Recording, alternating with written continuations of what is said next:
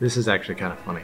Look, I'm not in focus, but through the lens of the glasses I am. I'm trying to show you. You see that? Yeah. Can you also see those? Those are teeth marks. Yeah, because Panda straight up chewed my glasses and broke them. So now I gotta go get some super glue and fix them.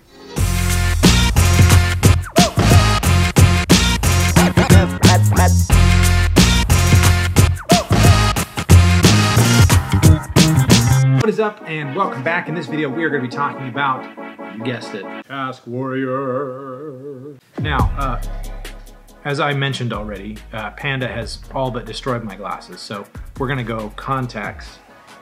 And I want you to know that it's weird for me to see myself without glasses on. I have this weird thing about the balance of my face because the beard makes my chin look huge, and then the hat makes my hair look small. I'm going to try and like tilt my head in like this as much as I can. I think that's going to make it look pretty cool. Let me check it. Yeah. In this video, I want to talk to you about how you can take Taskwarrior and sync it across multiple devices. If you're anything like me, you have got all kinds of a lot of different systems running. You've got your main laptop, so I got running over here, which is it's a Lenovo ThinkPad X1 Carbon. I've got a MacBook that I use for editing. Oh, look at that. Then I've got my phone, and I use this Samsung Note 9. I use this in DeX mode all the time.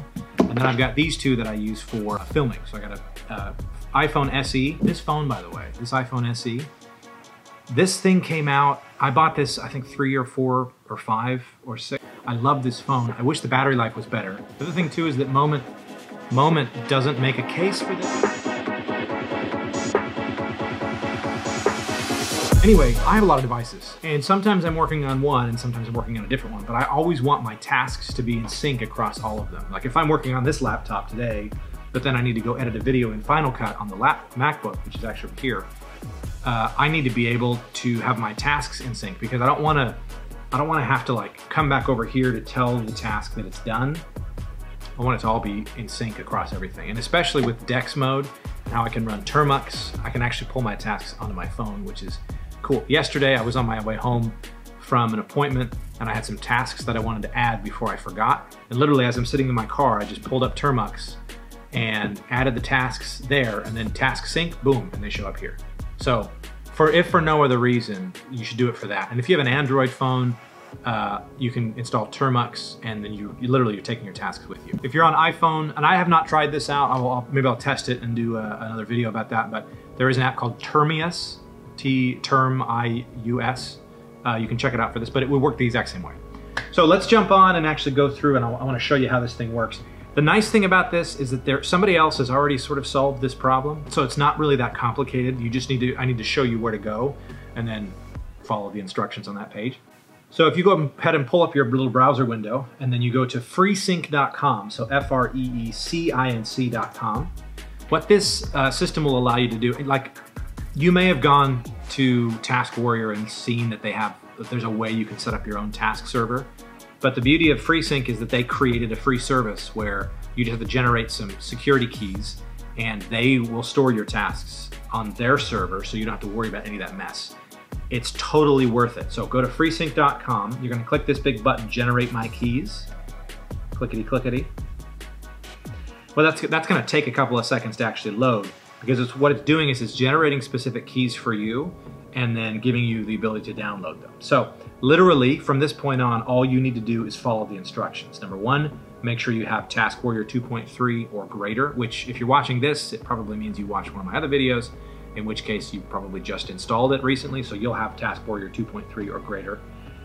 Then you're gonna grab these 3 files, just click on them to download them, and you're gonna save them into your .task directory. Then this next section, this is the coolest part because you don't have to do anything. You just copy and paste each one of these commands one at a time. First thing you do is you're setting up the server itself, which is the freesync.com, and then the port you're using is 53589. Don't think about it, don't worry about it, just copy and paste. And then when you do the task diagnostics, it will actually show you that you have it set up correctly. So I'm going to show you what that looks like. And then the last thing you do is you just type in task sync init for initiate, and that will upload all of your current tasks up to the task server, and then you can pull them down from wherever else you're doing.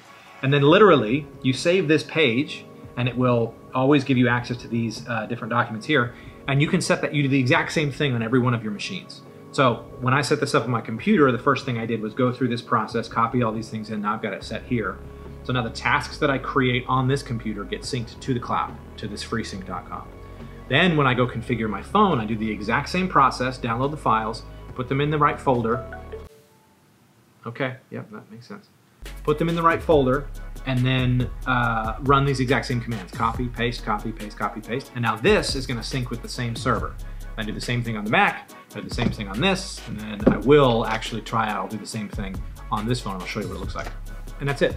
Basically from there, it's gonna set itself up and you are good to go.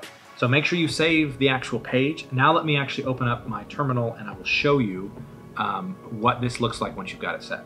So now you can see we're on my terminal. I'll actually just walk you through this process of copying these things in. So I'm going to that page.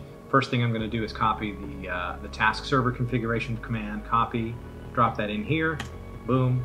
It's gonna ask you, you're gonna say yes. Boom, done.